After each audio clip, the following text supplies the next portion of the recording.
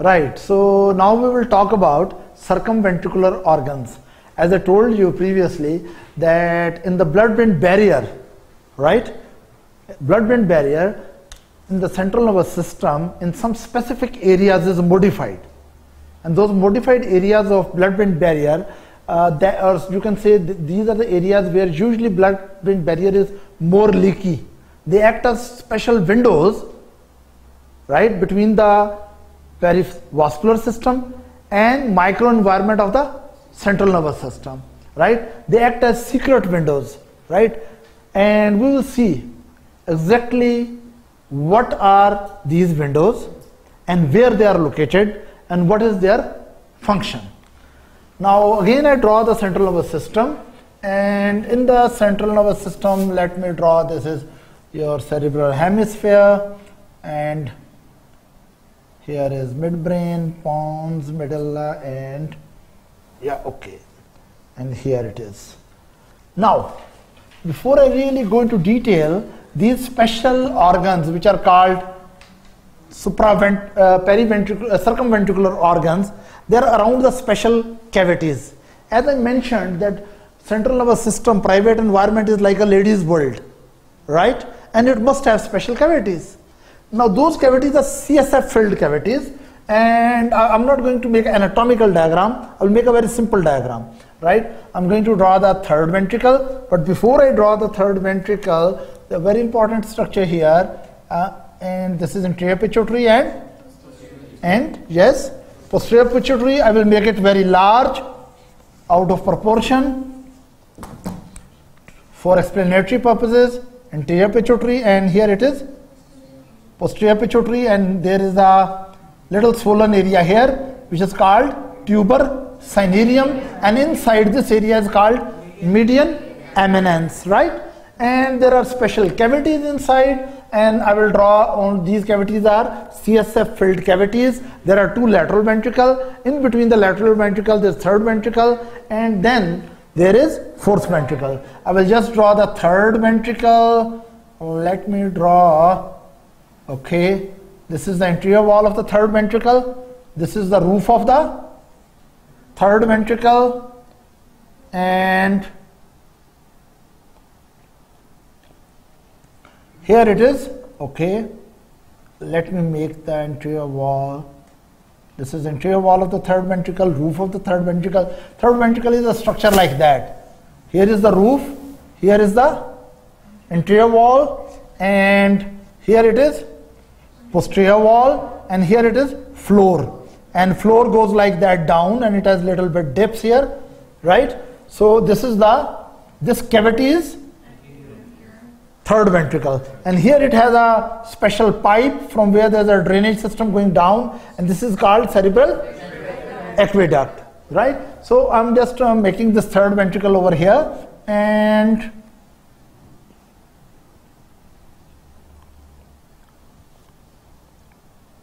as you go down, this is cerebral aqueduct, behind the pons and medulla it enlarges and makes which ventricle? Fourth ventricle, then spinal canal is continuing downward, right. Now this is, and of course there is a interventricular foramen here, and there is interventricular foramen on other side, is that right, and right, and this right interventricular foramen leads to right lateral ventricle, and left interventricular foramen leads to left lateral ventricle. These lateral ventricles are not shown in this diagram, right. Now there are specialized areas, I must call them physiological windows, or physiologically leaking point in the blood-brain barrier, or modified points in the blood-brain barrier. All these points are around the third ventricle and fourth ventricle. Because these points are around this area, these are called collectively as circumventricular organs, right. One of the circumventricular organ here is posterior pituitary, right. Other is median eminence, right. Now posterior pituitary, which is also called neurohypophysis, right, blood-brain barrier in the posterior pituitary will not be effective, it should be broken here. Why? I will tell you later. Then blood-brain barrier is also broken in another area, in the median eminence, which is part of the hypothalamus, and then in front, in the interior wall of what is this? Third ventricle. You know, here is, what is here? Optic chiasma, and here is interior commissure, right? And between them, this wall is called lamina terminalis. Just in front of lateral lamina terminalis, here is also an area where there's a bunch of capillaries here, and these capillaries also have broken blood-brain barrier. This is called, what is this area? This is organum vasculosum of, this is lamina terminalis.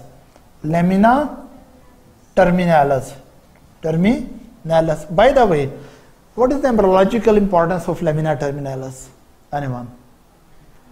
You know, when in the embryo, when the development of neural, there is neural plate, the neural fold, the neural tube, and then actually this is the point where there is anterior neuropore, which usually closes on 25th day, right? And if this anterior neuropore does not closes well, right, lamina terminalis does not form, and there is a big opening in the forebrain, and that condition is called anencephaly. Anyway, that is not our discussion right now. I'm going to talk about circumventricular organs. From here we start. Number one, I've discussed posterior pituitary. Number two, I've discussed median eminence. Then I've talked about organum vasculosum of lamina terminalis, which is also called OVLT. Then, in between the interventricular foramina, in the roof of third ventricle, right, just above it, there are special structures passing by, and this is called fornix. What are these called? Fornix, right? These are from hippocampal gyrus. Let me tell you from here, from where the fornix come.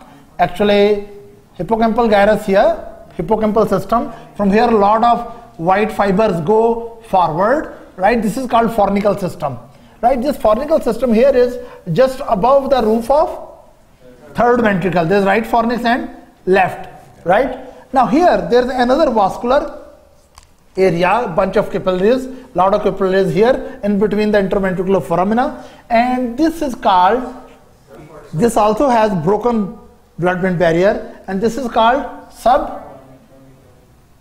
subfornical, yes, subfornical organ. This is a vascular organ, right? So how many we know? We know posterior pituitary, neuroepiphysis, median eminence, then there is organum vasculosum of lamina terminalis, which I will call now onward I will call OVLT, and then there is subfornical organ. Then behind here there is what is this? Pineal gland. Pineal gland is the part of which part of the central nervous system? Forebrain, midbrain, or hindbrain? Pineal gland is part of which part of the central nervous system? It's part of hindbrain. People who believe this, raise their hand. Okay, you are wrong. People who believe this is part of midbrain, they are also wrong. And people who believe this is the part of the forebrain, it is also wrong. All of you are wrong. The pineal gland is now not considered the part of the brain. The way anterior pituitary is not considered part of the brain. Anterior pituitary and pineal gland, both of them are glands which are associated with the brain. But posterior pituitary is the part of the central nervous system. Pineal gland is basically an endocrine organ which produces some hormone. Most noteworthy is the melatonin, right? Which controls your wake and sleep cycle and circadian rhythms, and it also controls very important thing. Other than sleep and wake cycle and circadian rhythms, pineal gland controls a very important thing, that is the mercy on the children. It does not allow premature puberty. It's not very common to come across a boy who is just 6-year-old and make some woman pregnant. It's very unusual, I think. And you cannot get a girl who is menstruating and just 6-year-old, right? It's very unusual, which is of course a pathological condition. Normally, why puberty come at a specific age? Because melatonin in early life is produced in higher amount and keeps suppress the gonadal functions, right? And by the time you become to those nasty years, when suddenly world become flowery and beautiful and color of lights, right? In those years, actually, this darkness sensitive hormone, which is produced more in the darkness, melatonin goes down and world light up. And suddenly you know that the world is not limited to just your mother and father or brothers and sisters. There are so many other interesting things, right? So this is the play of pineal gland. Everyone's face is radiating. Good. And then pineal gland is also considered what is this? Area where blood-brain barrier is broken. But technically, actually it should not be considered part of brain. But in some books, when they mention about circumventricular organs, they also mention about pineal gland, right? Then here there is posterior commissure, right? In the midbrain, if I draw the midbrain here, it's a section of the midbrain. Here's pretectal nuclei and the commissure between them. This is called posterior commissure, right? This is the midbrain from the front, right? Now, there is a posterior commissure here. Under that, there is another area where their blood-brain barrier is broken, and this area is called subcommissural, under the commissure. By the way, what is commissure? Who is too good in? What is commissure? Okay, he is saying, actually let me tell you, fibers which connect the, bundle of fibers which connect the top and down axis of the brain, they are tracts. Bundle which connect anteroposteriorly, they are association fibers. And fibers which connect right, left, I know why you are smiling, that is called commissures. So this is posterior commissure, right?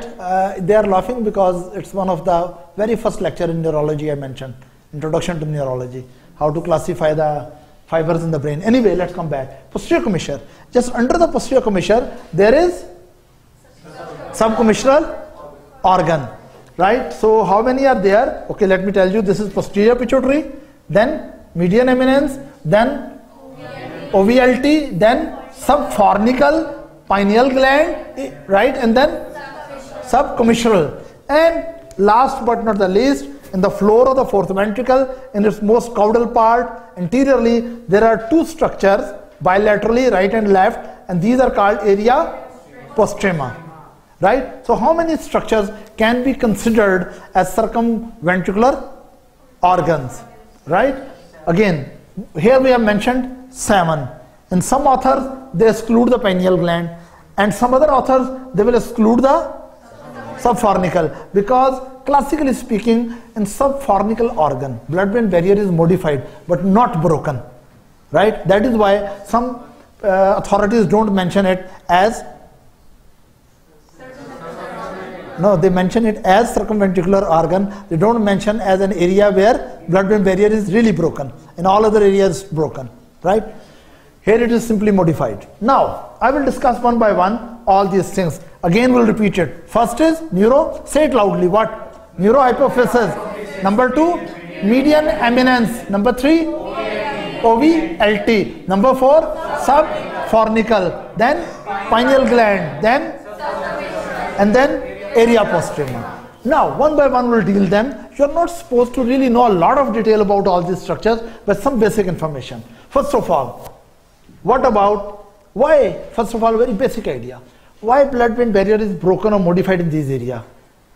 These special windows are, number 1, here the blood substances can relatively with ease transfer either way. So some of these areas act as sensory areas, right? They sense the composition of the blood. And if some neurons want to sense the composition of the blood, then blood-brain barrier should be broken, right? For example, I will tell you later on, there are osmoreceptor in OVLT. So blood-brain barrier must be broken. Here this is concerned with the thirst. But thirst, to sense the thirst, angiotensin 2 should be able to act. Angiotensin 2 is a peptide. So it should be blood-brain barrier broken and come over here. So what is this? These are sensory. What is this? Sensory circumventricular organs. In the same way, area postrema, it also, you can say, studies, it is exposed, the neurons under the area postrema, they are exposed to the multiple substances or chemical composition of the blood. And they are especially sensitive to the emetic substances, which can induce the vomiting. Is that right? So it means this is also acting as a sensory, so sensory windows. These are the windows to look at the blood. Is that right? Women love to look through the windows, you know. So what is this? OVLT is a sensory, especially as osmoreceptors. Subfornical is sensory for thirst, and this is sensory for emetic substances, right? For example, if chemotherapy is done in cancer patient, they feel too much nausea because these substances, what is this? Chemotherapeutic agents, anti-cancer drugs, they go, many of them enter into this area because blood-brain barrier is broken here and stimulate the neurons under it, right? Then some are secretory, right? You can throw the things out of windows also. Is that right? You know about this thing. Either the women are just looking out of the windows. It's a traditional old societies. These days there's no need. Cell phone has made a lot of dramatic changes, right? There's no need to go to the window. But, or if someone is passing by, they love to throw something. Even though very special situations, right? Now, in the same way, there are some groups of neurons through these windows. Those neurons throw something out. We can call them secretory functions. For example, through this area, posterior pituitary, as I mentioned later on, oxytocin and vasopressin is secreted out. Then I will talk about median eminence. Some products from here are secreted out. Pineal gland secrete the melatonin, and so on and so forth. So what we can say, generally speaking, these physiological windows, circumventricular organs or physiological windows where blood-brain barrier is a little bit disrupted, right? So somewhere they are acting as sensory organs, look from the windows out and see what's going on in the blood, and somewhere they act as secretory areas where neurons are releasing their products, throwing out of the windows into general circulation. Done? Now we come one by one. First of all, I'll talk very briefly about posterior pituitary.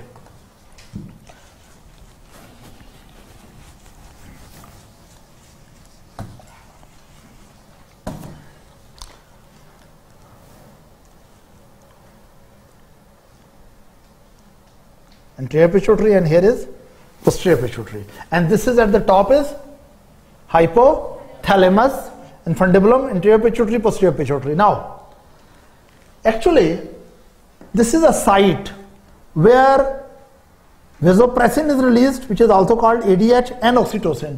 But actually, ADH is produced in a special nucleus, and nucleus is here. These are the neurons in this nucleus, and these is optic.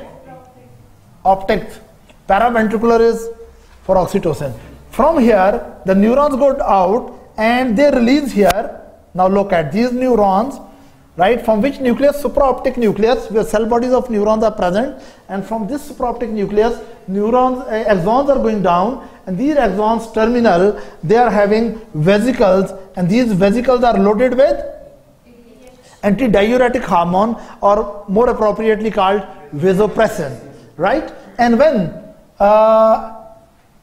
so what really happens that these peptides, these are produced, vasopressin or ADH are produced in supraoptic nucleus predominantly, and then these peptides go down and they are stored here, and when stimulus comes, these peptides are released into blood. If these peptides need to go to the general circulation, what is this?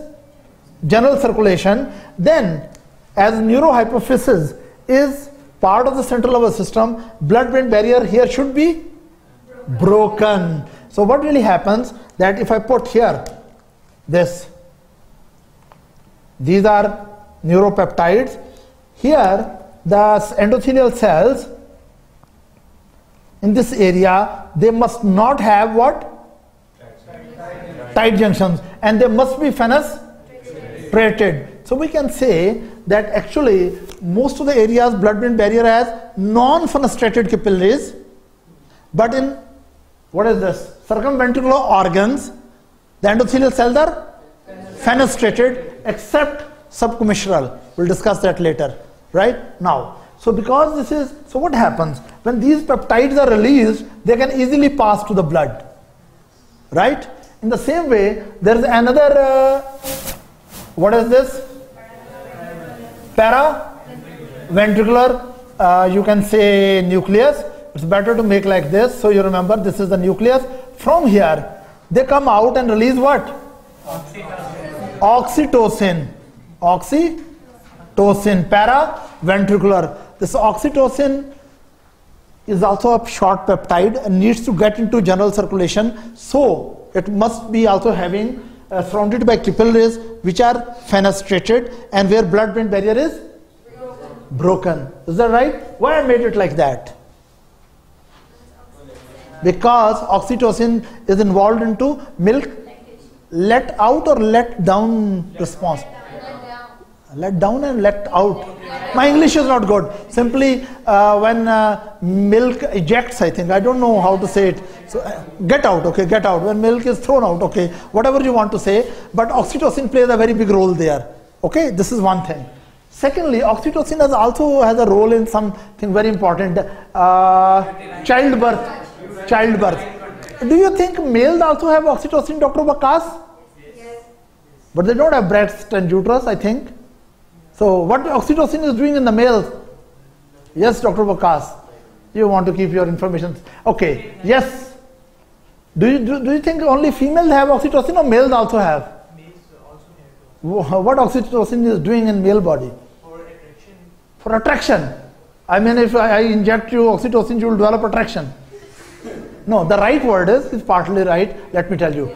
Oxytocin is a bonding hormone. It's a cuddle hormone. It's really, okay, loving hormone. Actually, when one human being touches the other human being, in both of them, their body, there's a release of oxytocin. And if you touch someone again and again and again and hug and kiss and, right? Even especially when the orgasm is there, there's a big surge of oxytocin. And oxytocin act in the central nervous system on the neurons and develop emotional bonding between the human beings. Is that right? That is why it is called bonding hormones. Bonding hormones, right? And here I would love to mention one thing. Usually females release more oxytocin as compared to the men. That is why usually females get more strongly bonded with the men, and men do get bonded but weakly, and they can drift away easily. Is that right? And women can never understand why men don't remain loyal. They're designed wrongly or differently, I must say. Right? So oxytocin hormone is a bonding hormone too. Right? So female releases a lot of oxytocin. That is why they get emotionally bonded very not quickly, strongly. Remember, girls don't get attached quickly. They can attract anyone quickly, but bonding takes time. Right? And here I must mention one thing. There's something which is called love in the beginning stage. You know, the early days of love when you get involved and suddenly world changes. That depends on, that does not depend on oxytocin. That depends on, that depends on serotonin, dopamine and norepinephrine. Serotonin, dopamine and norepinephrine. These neurotransmitters, when they're too much in your brain, and especially when you think of your beloved person or you look at the photo or look at the person, these neurotransmitters surge. And you know what these neurotransmitters, they keep in heightened alert state, and they suppress your areas of brain which are concerned with analysis and activate the areas which are concerned with emotional. So you are a heightened emotionality about that person without any sensible analysis, right? And you are in love. Is that right? So in the beginning of love, usually your early phase is dominated by what? Dopamine, serotonin, norepinephrine. But as time passes by, the purpose of these three is to keep the male and female bonded enough time. Until what? Female gets pregnant. And baby is there. Yes? But meanwhile, as time passes by, both of them start releasing, male and female, more and more oxytocin. And then their bonding comes. So that if really bonding occur, that baby which come due to some planned or unplanned inadvertent activity, both of them may remain bonded for years to take care of that baby. Right? So in this way, the early part of the love, the magical part, where serotonin, dopamine and norepinephrine is very high concentration, that is the part of the love which is basically excited stage, and you don't think of anything and you just go ahead with your love. You plan to go ahead in the after your loved one, even if he is or she is going to hell, right? But if you really get involved and stay together, then enough oxytocin is released so that if there's a baby, then what should happen? You should be bonded enough. But men are in trouble usually. You know what happened? They attach with one woman, get this special magical, what is this? This dopamine, serotonin, and right, and then they get male and female get bonded. But some men are addicted to that early phase. So then they find another woman and want to experience that thing, and so forth. And women never understand where the old true love days have gone, where they have gone. But still, they may love each other. Why they love each other? Oxytocin is there. You may find a man who says, I love my wife. I don't want to hurt her, but I want to have multiple romances, extracellular activity? No, extra marital activities. Some men who cannot control themselves, they want to have those activities, but at the same time they don't want to hurt their family. Maybe in the family they have oxytocin going on, bonding, and other side they are having dopamine, serotonin and norepinephrine activity. So what really happened, that excitement phase of love, some people like to repeat it again and again. Is that right? And very important thing. And what happened? Why nature plans that after some times those three excitatory hormones, neurotransmitters should go down? You know why? Because in early love, when serotonin, dopamine and norepinephrine is there, you focus more on your relationship and so much focus on your beloved that many important things in life you are not doing, or they are disrupted. They are disrupted. But actually, if you continue like that, life will be destroyed. So nature just keeps you in magical moments, which is usually 6 months to 2 years, depending upon the couple. And then that spell breaks and oxytocin comes to hold you together. When oxytocin is high, then man can go out and still start working and focusing on other things in the world. And woman can focus on the baby. You're understanding? In most of the couples, this only happens once or twice in a life. And 10% couple are lucky. They repeatedly fall in love with each other. Right? But for men, what happens? Usually they go look after where they can get that spell again and again.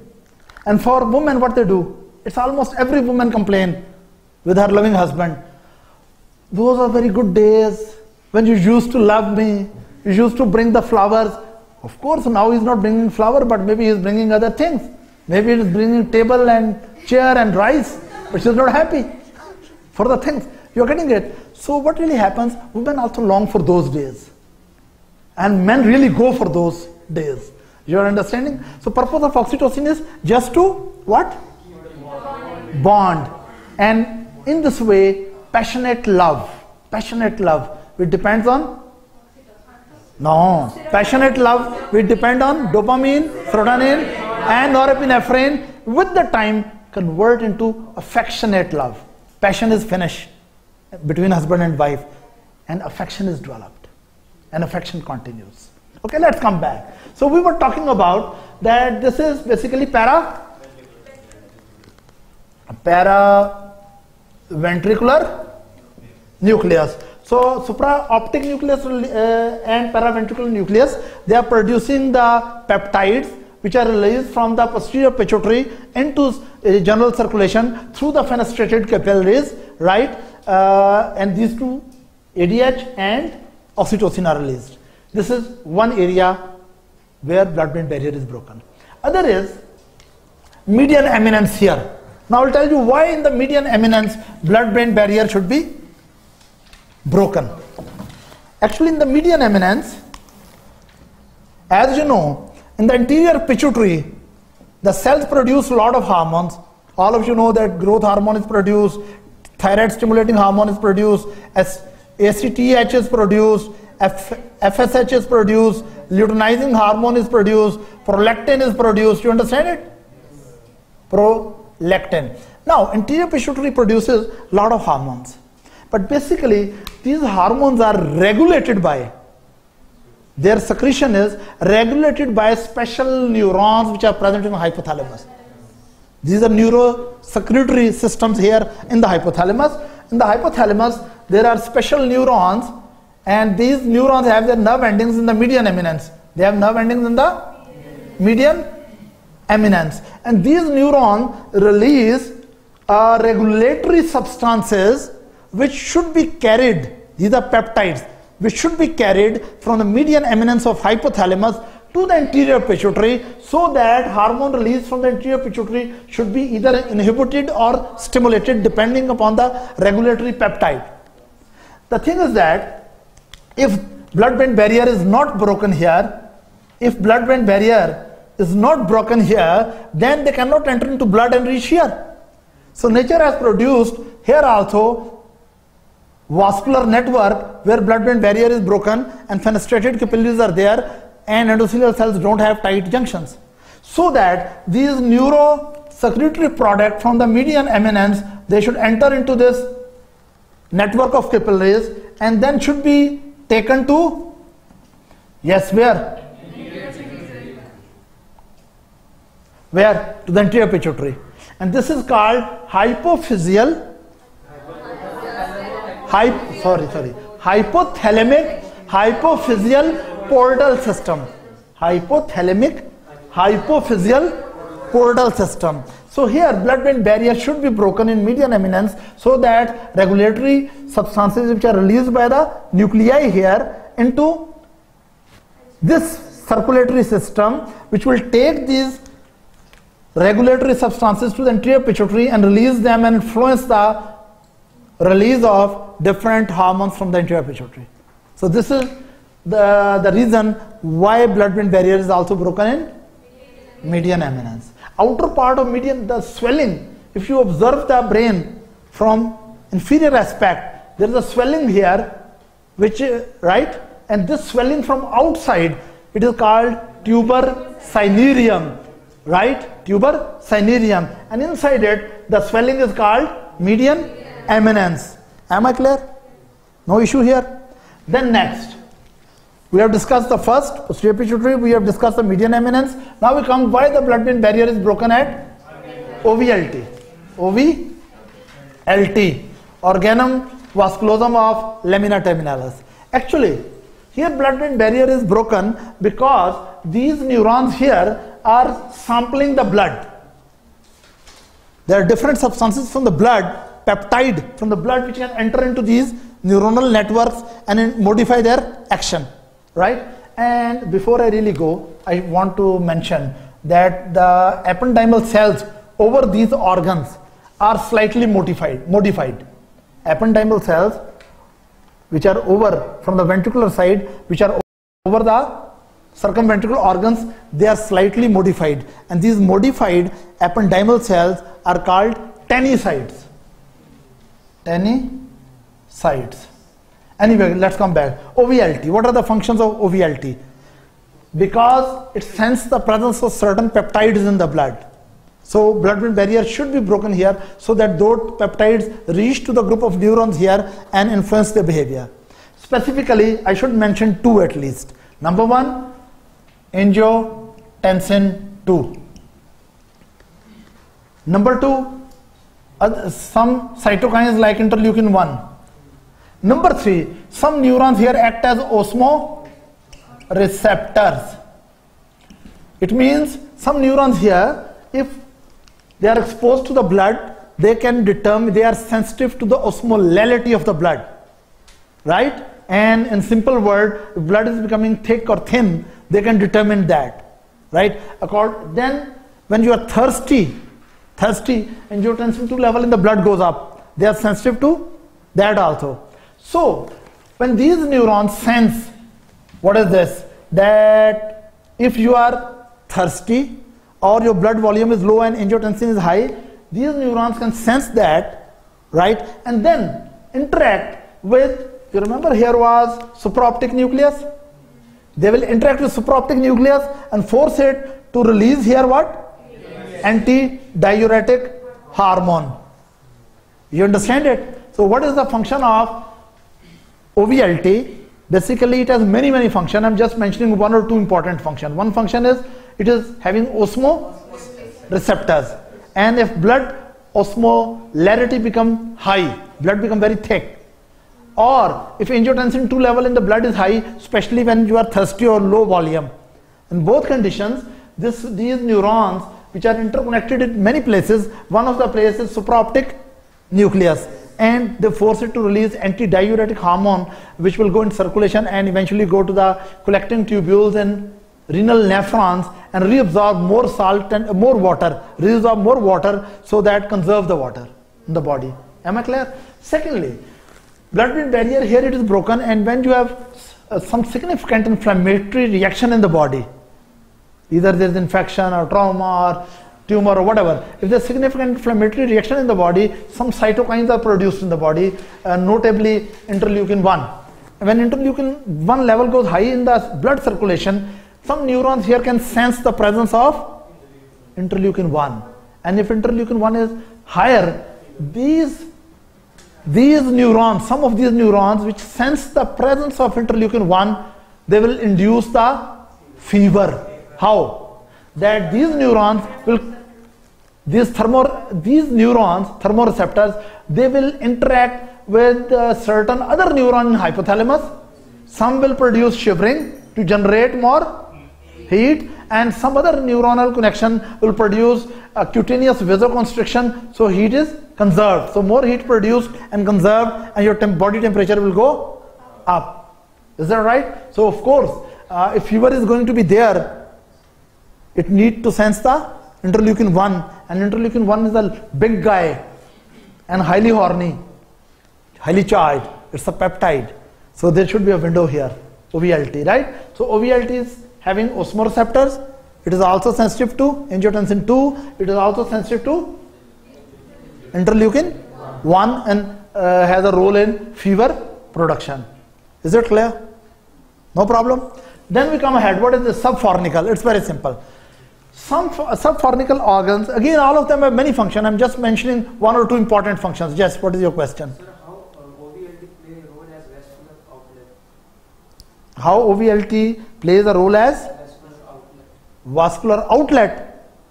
You tell me, I don't know. You mean that it's a place to pee or what? I don't know really. No problem. I've also heard many things I don't mention in the class, right? Okay. So what we are talking about, that subfornical organ. Subfornical organ, it is having neurons which are sensitive to the presence of angiotensin 2. Sensitive to the angiotensin 2. Remember, OVLT is sensitive to angiotensin 2. Subfornical organ is also sensitive to angiotensin 2. Even area postrema is also sensitive to angiotensin 2. Angiotensin 2 is a peptide. So wherever it has to influence the behavior of the neurons, there must be break and breach in blood-brain barrier. So actually this acts as a thirst center and center for regulation of the fluid balance. So when angiotensin 2 stimulates here, actually it has many connections, including a very important connection with OVLT. So when you are thirsty and angiotensin 2 level go high, it will stimulate subfornical organ. This will stimulate OVLT, some of the OVLT neurons, that may stimulate some of the supraoptic nucleus, and that may release ADH. So number one, and ADH will lead to conservation of the water, plus this thirst, feeling of thirst, that will increase, hopefully, if water is available, your increased intake of the fluids. Am I clear? Any question up to there? No? Okay, yes. So where are glucose sensing cells? Glucose sensing cells are glucose sensors. They are present in the hypothalamus, but they are concerned with satiety center. They are concerned with the satiety center and hunger center, right? That is also in around the median eminence, and there are also neurons here which are sensitive to leptin. but we will not go into detail of that. Let's move forward, right? That will be done when I teach hypothalamus, if I do teach. Okay, now we come to the pineal gland, which may be considered part of brain or may not be considered part of brain. In the pineal gland, right, again blood-brain barrier is broken, and these are pinealocytes which produce a hormone like melatonin, which is more increased during the darkness time, and melatonin is actively secreted from here to the CSF, right, and it regulates your circadian rhythms. Then we come to, what is this? Subcommissural organ.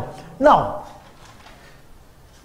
first of all I should mention about subcommissural organ function in the human beings is not yet clear or not clearly established, right? Secondly, it is different than other circumventricular organs, that here all the circumventricular organs are having fenestrated capillaries, but these capillaries here are not fenestrated. But like other circumventricular organ, there is a lot of bunch of capillaries here, and overlying ependymal cells are modified as tenocytes. In humans, its function is not very clear, but in lower animals, it is thought that neurons here, with the help of, what is this? Subcommissural organ, they secrete special type of what? Glycoprotein. And this glycoprotein in lower animal, they assemble here as long threads. And these threads are called Reisner's fibers. Reisner's fibers or threads. It is thought that in lower animal, they are responsible to keep these threads go from, what is the cerebral liquid duct through the fourth ventricle even up to spinal canal. It is thought that these glycoprotein threads are responsible to keep the ventricular system patent or open. Even now, they are thinking that in some babies, there is genetic defect and they don't produce these glycoproteins enough, and in those children, this drain opener is not there, and cerebral liquid duct undergoes stenosis and block, and then lot of, what is this, CSF accumulate into lateral ventricle and third ventricle, which cannot get out, so that may produce a condition called hydrocephalus. Am I clear? Then, but in the end, I will still say its function needs to be established with more research. Then we come down. Here is your friend, area postrema. You have two area postremas, right and left. Both of them are present in the lowermost area of the floor of the fourth ventricle, right? And area postrema is highly vascular area, and here also blood-brain barrier is broken, tight junctions are not there, and endothelial cells are fenestrated. And area postrema, it has a group of neurons which are sensitive to the emetic substances in the blood. They are sensitive to the chemical composition of the blood.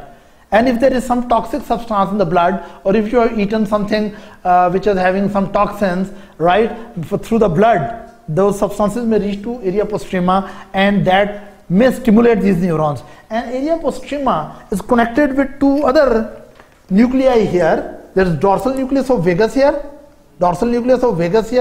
and there is another nucleus, nucleus tractus solitarius. What is it? Nucleus of tractus solitarius. These three things, area postrema, nucleus tractus solitarius, and dorsal nucleus of vagus, all of them together are called dorsal vagal triangle. They are called dorsal vagal triangle. Most of the afferent fibers or sensory fibers which are going through the vagus nerve to the central nervous system, these fibers are going from gastrointestinal system and from the heart and from the lungs and from many areas. Vagus is really vagabond. It is here and there and everywhere. So most of the sensory fibers which are going through the vagus nerve, they end up into these areas.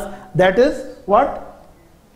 Dorsal nucleus of vagus and tractus solitarius and area postrema, right? So all this together complex is called dorsal vagal triangle, right? Now, another thing, this area postrema neurons, they are also called chemotrigger zone, chemoreceptor trigger zone, because if some chemical substances really triggers activity here, you will develop nausea, and maybe you also develop vomiting, because these dorsal nucleus of vagus has sensory fibers as well as motor fibers, and if this area is overstimulated, right, then motor fibers will go to the gastrointestinal system and produce reverse peristalsis and you may throw up. Is that right? So these are the basic functions of circumventricular organs. I will repeat it rapidly. How many circumventricular organs are there? Depending upon how you count, right, there may be 5 or 7, right? Let's suppose we go with 7. There is posterior pituitary. First of all, what are circumventricular organs? These are specialized areas in the central nervous system where blood-brain barrier is modified or broken, right? Number 1, it is posterior, where we need a breakdown of blood-brain barrier to release the posterior pituitary hormone.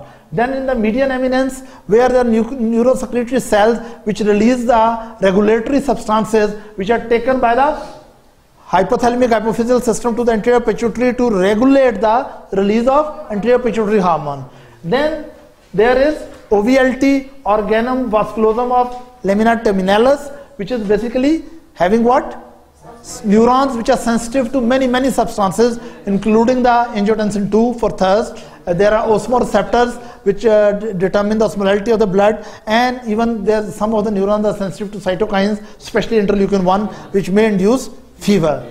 Then there is a fornical organ which is in between the interventricular foramen and the roof of third ventricle, just below the fornical system, and this organ is also sensitive to many substances, notably angiotensin II, and plays a role in thirst and fluid balance.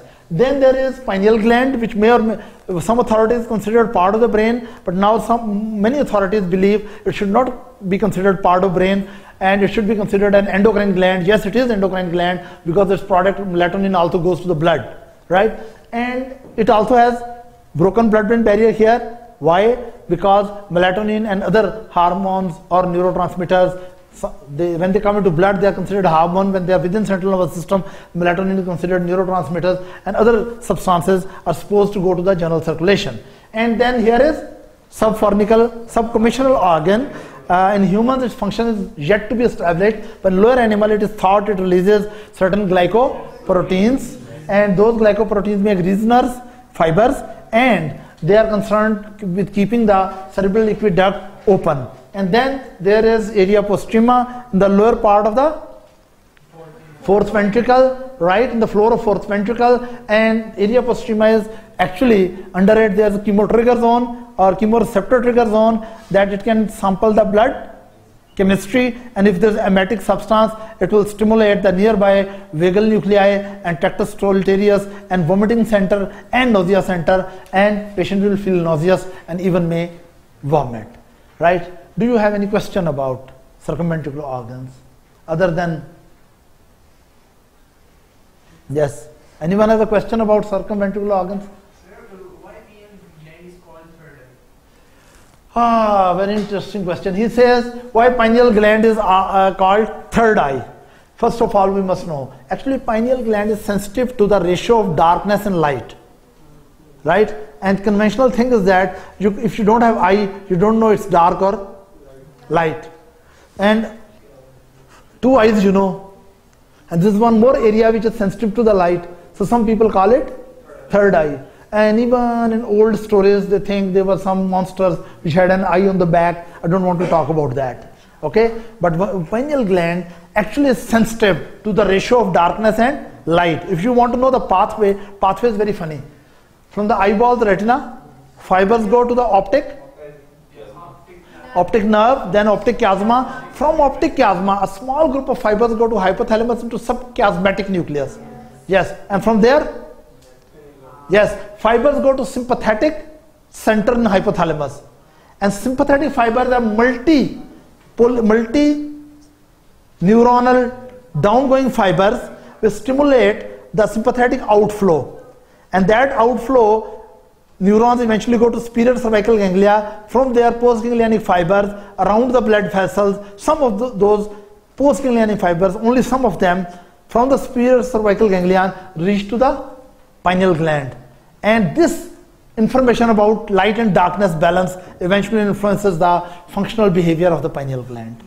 Okay, class dismiss.